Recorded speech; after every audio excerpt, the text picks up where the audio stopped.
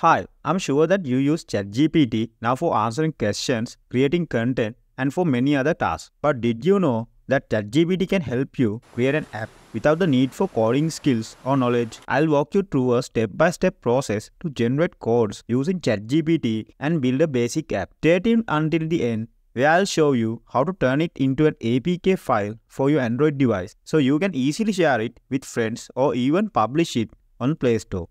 Let's get started. First, we need an app idea or design to create our app. So if you have one, you can explain it to ChatGPT and how it should work. For this video, I'm going to create a simple to-do list app. So go to ChatGPT and enter your app idea and ask ChatGPT to give you HTML, CSS and JavaScript codes for your app. You can see in just seconds, I got the HTML, CSS and JavaScript codes for my to-do list app. Now to check our codes are working properly, I'm going to use this free tool called CodePen. Click CodePen and click sign up for free and sign up with your Google or email account. After you sign up, you will come to this page. In here, you can see that there are 3 sections to add our HTML, CSS and JavaScript codes to create our app. Okay, to enter our codes, go back to ChatGPT and first copy HTML code by clicking copy code and paste it here. To add the CSS code, go back to ChatGPT and copy the CSS code and paste it in the CSS section. Same way, copy and paste the JavaScript code. After you enter all 3 codes, move this part up and you can see a preview of your app. So let's test our app. I'm creating a to-do list app. So I'm entering,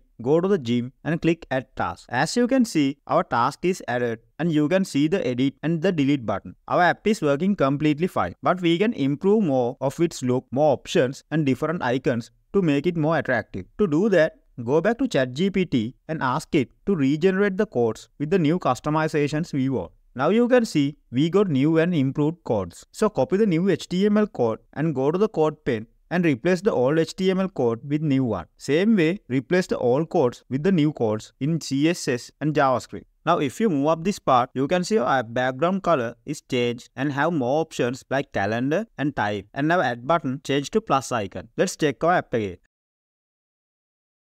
As you can see, our app is working completely fine. Now we can add the app code to our computer. To save the codes to computer, we need to save it to Notepad.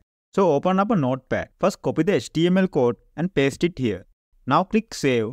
Before we save, create a folder to save your files.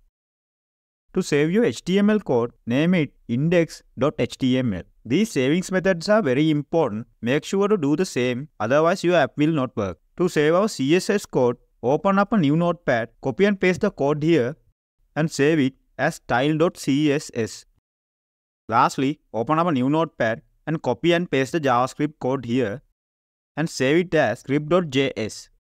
After you saved all 3 codes, now we can run the app locally. To do that, go to the folder where we saved our codes and open this index file. You can see that the app is running locally in our browser. Okay, we saved our app files into the computer and the app is running fine.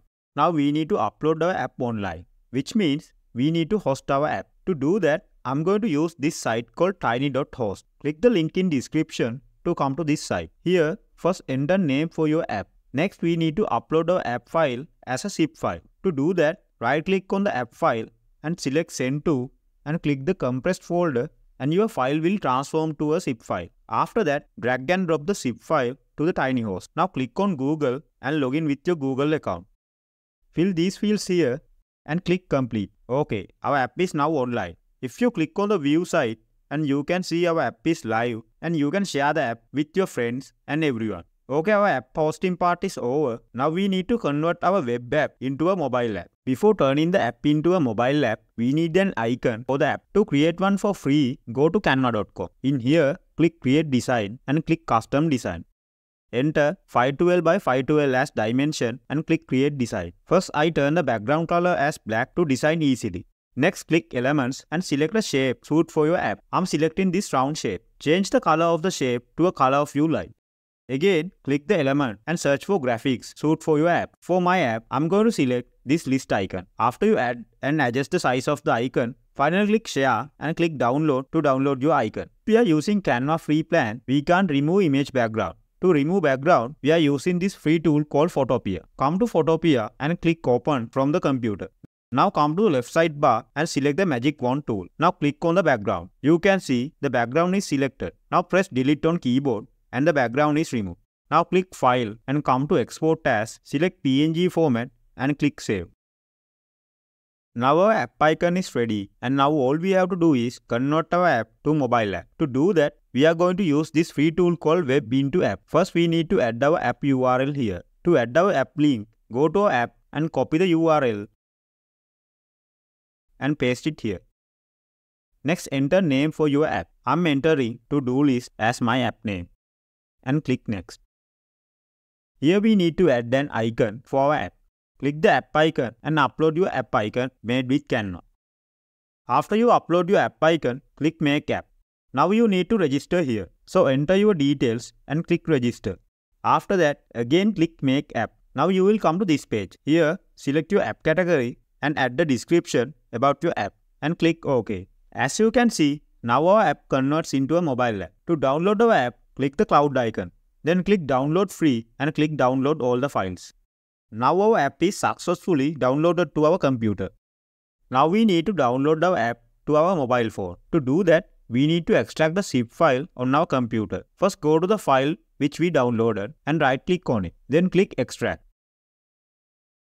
And your files will be extracted here. Now open the extract folder and you can see another folder called Android. Open it and you will find this APK file here. Now you got your app APK file. Now we can go ahead and download our app to the phone. To do so, we use Google Drive. Go to your browser and open Google Drive. Now drag and drop or upload your APK file to your Google Drive. Once it uploaded, let's download and install our app onto the phone.